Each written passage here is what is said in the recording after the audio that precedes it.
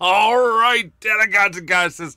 We're going to be talking about one of the big problems that's out there that a lot of people just don't even know what to do with. What do you do when you're successful? What do you do when you got tons of people hitting your semantic models, using your reports? Everything is going great, but then all of a sudden you get more and more and more people accessing your reports.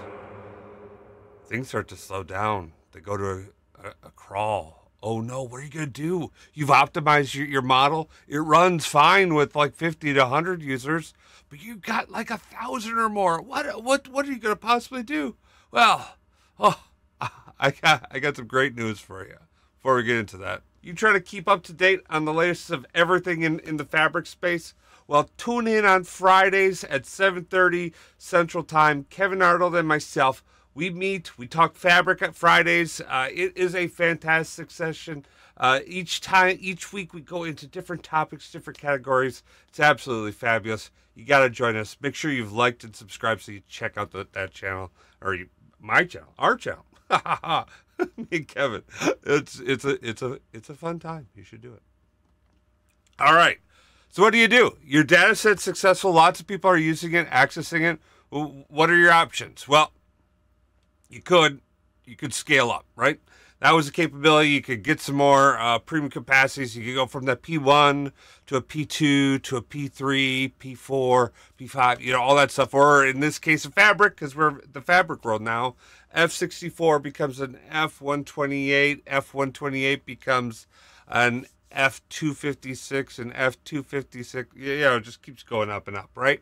So you could do that, but number one, it's very expensive. Number two, maybe you don't need that additional memory, right? So you're spending money and you're not necessarily getting something out of it.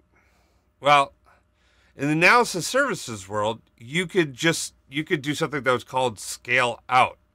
And what that would do is basically it would take your data set and it would replicate it across additional nodes. So like, okay, you're good up to 100 users. Once you start to like approach that, and you know that happens every day between 9 and noon, you go to like 200 users, so you scale out to another one. Well, noon to 3, it gets really crazy for some odd reason, so you add in that third or that fourth or maybe even that fifth scale out server, right? Like you'd script all that stuff out. You have them come in and out as you kind of progress along, and hey, you're all well and good. That's great. Well, got a little bit of a challenge there in that frankly, it has some problems, right? Like you run into some issues with that. Now you could do that analysis services. You could do it in Power BI, but here's kind of the challenge. You have to be able to configure and script stuff out. You have to be able to like configure out your semantic model scale out. And some people, a lot of teams have engineers that can go in and they can do this. And I mean, it is relatively simple. And I'll links down below if you want to go down this path to like really tightly control it. 100% can. You just basically run a few PowerShell scripts to get the dataset ID, get the secure or current scale out configuration, so you can understand what's your scale out capacity at. So where are you at on the scale, right? You could do that. You can then run the PowerShell command here to enable scale out. So you can do that, right? So you can actually define how many scale out copies do you want. Do you want 1, 2, or 3? Remember, you're going to be paying for these additional nodes and analysis services. Okay, you can do that.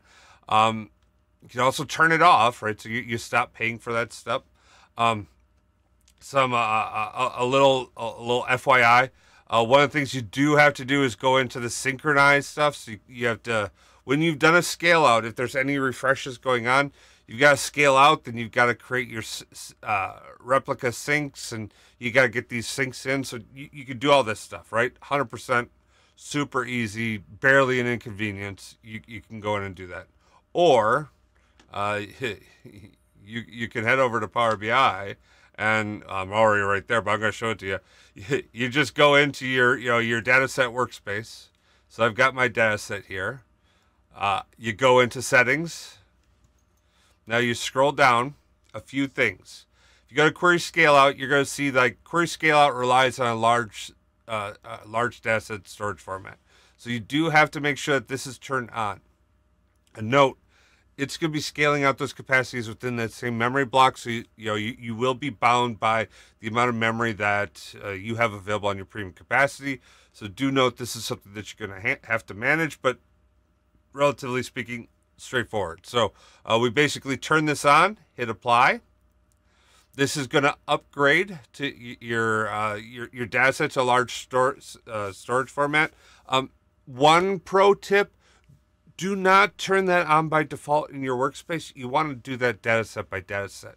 Once that's configured and on, good to go, then you just turn this off or turn this on and click apply, and boom, you're all done. You've got query scale out configured, right? And the best thing about this is you do not have to worry about numbers of replicas. You do not have to worry about like syncing it and keeping those replicas fresh. You don't have to worry about turning it on, turning it off. You don't have to worry about when do you have 1, when do you have 3, when do you have X number, right?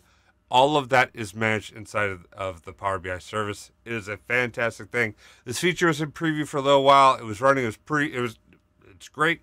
This is now GA. You can get in there and do that. So I'm super excited about it. What did you think? You think this is something that you're going to use? If you're super successful and like you got lots of people hitting your stuff, like this type of thing can be really helpful in managing users as they come in, and that high number of users that are coming in and hitting that can really help you with your consumption. Thank you guys all for joining me. Hey, if you didn't hit that like button you're watching right now, what the heck?